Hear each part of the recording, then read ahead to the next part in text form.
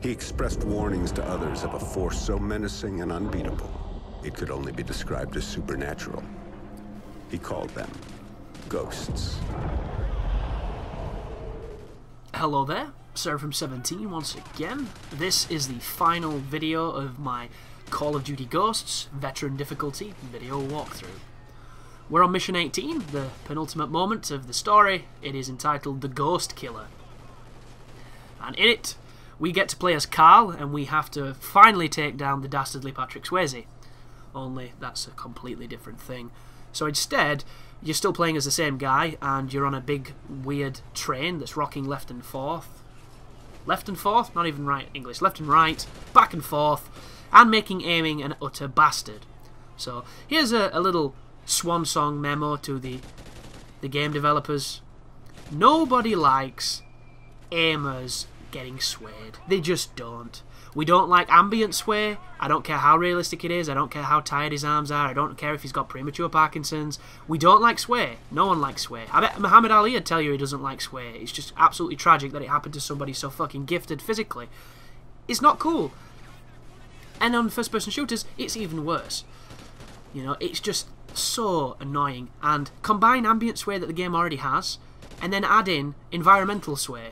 So, because the train is shaking and it abides by the laws of physics, it's also shaking us, thus shaking our aim. Yet when we were in space, we were completely suspending reality to do ridiculous James Bond-esque things.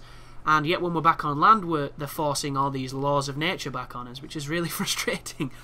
Because there's two sequences on this train that are really tricky, where you will die quite a lot if you get unlucky. And the main reason you might die is A, because the cover is non-existent, and B, because when you're trying to shoot the person, your aim decides to paint a rainbow. It's really, really irksome, is the best way of putting it. So the first difficulty is coming up. There's two helicopters that are about to assail the train, and you have to kill both of them, but the cover, as I've mentioned, is not great, and you get railed really quickly too. So try and kill all the people hanging out of the chopper, and by the time you've killed all the people, thanks to the lovely aim adjust and the aim sway, you'll probably have put enough bullets into the machine to bring it down. So I use these kind of piston/suspension anchors to the railed as cover. They're not, you know, perfect. I've died just like laying down between them and things. It happens. It's just something that's gonna, you know, piss you off, but you'll get past it eventually. But it's playground rules for the most guys. Just put a piece of geometry between you and the person, hide behind the car so your friend can't tig you, and you should be fine. And then when you push up onwards, there's going to be a sequence where a ton of guys start mantling up onto the roof of the train using grappling hook things. And look at my aim here. My aim's going everywhere, man. Max sensitivity, crazy aim sway, lots of dudes with perfect aim. It's just bad news. But luckily enough for you, you can go prone and they don't seem too keen on grenading you, which is very convenient for us.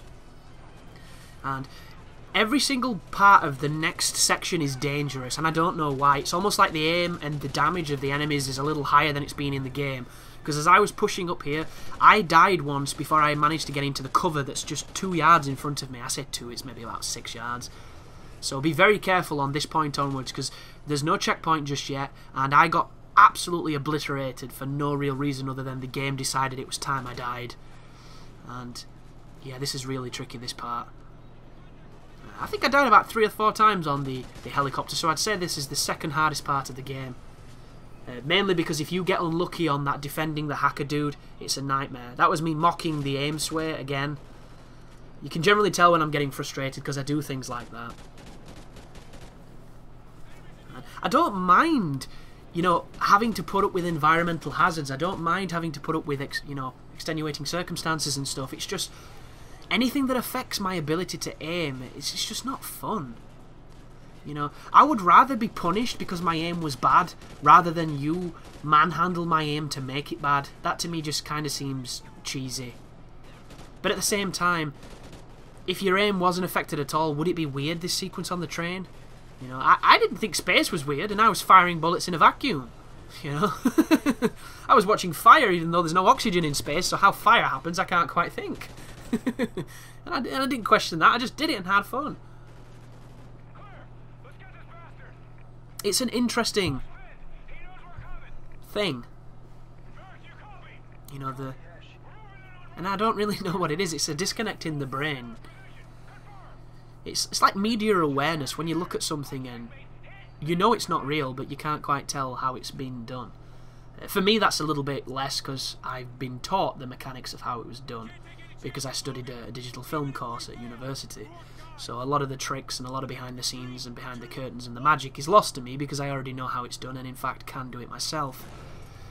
But I was watching a program called Gogglebox the other day, and the premise of this program, for anybody who hasn't seen it, sounds pretty much as like a last desperation attempt at doing something with television now that they've ran completely out of ideas, and it just sounds like the most mundane and dullest thing ever. It is watching people watching TV that has been on for the last week.